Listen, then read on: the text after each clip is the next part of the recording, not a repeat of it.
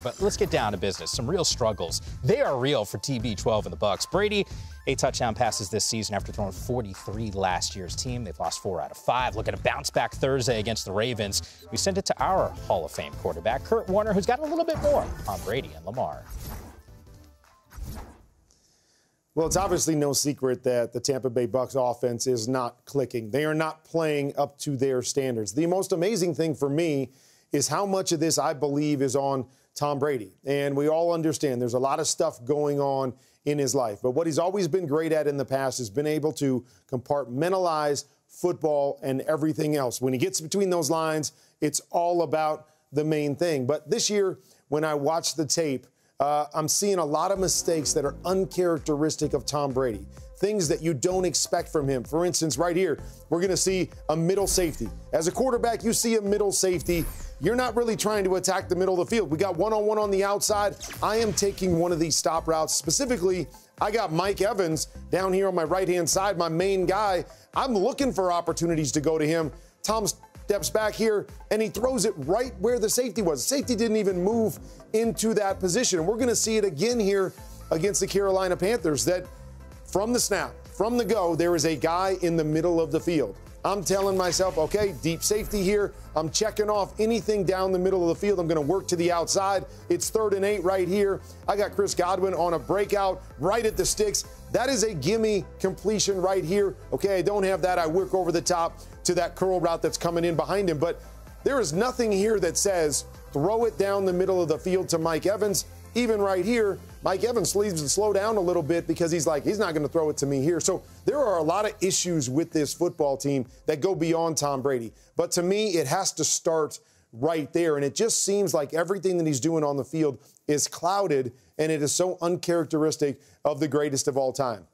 And I'm also looking forward to seeing the counterpart on Thursday night in Lamar Jackson, is that he's had some ups and downs and at moments has looked like the MVP. I want to see him continue to settle inside the pocket a little bit more. There's times where I feel like he's trying to do too much, trying to make that special play instead of just playing the game, seeing the game and getting the ball out on time. So he's had a really good season, but there's some areas for improvement for this Baltimore offense as well. And just taking a closer look and reiterating Kurt's point on Brady, check out the numbers so far this season, 3 and 4. I know it's been a major topic of conversation. The points per game at 17.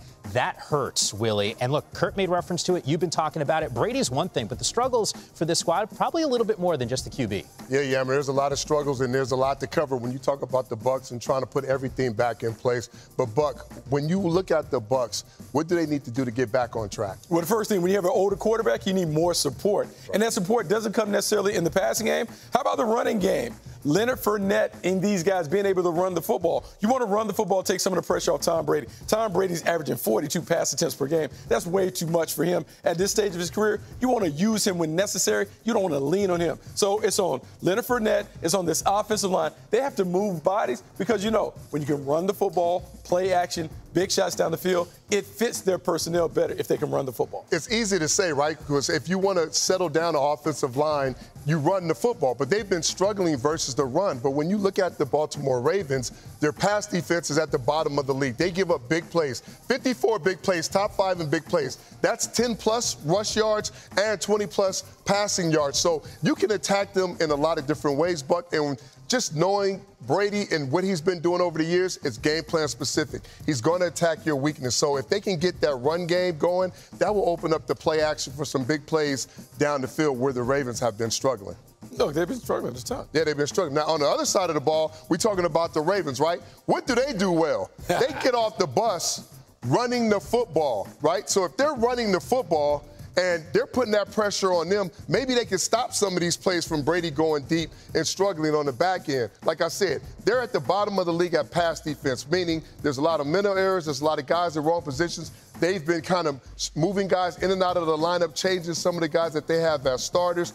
Brady has the arsenal on the outside to attack that, but they run the ball so well. So if you just gave up 173 yards to the Panthers. Oh, you know what's coming. You know, what does the Ravens do really well? Oh, they run it. They're going to pound it. They're going to go right at them. Right, so they'll give them a lot of different formations. I think they'll be physical, Yammer, and they'll try to run the ball. So both of these teams got to kind of get things together with their prospective teams if they're going to expect to go out and play at a certain level.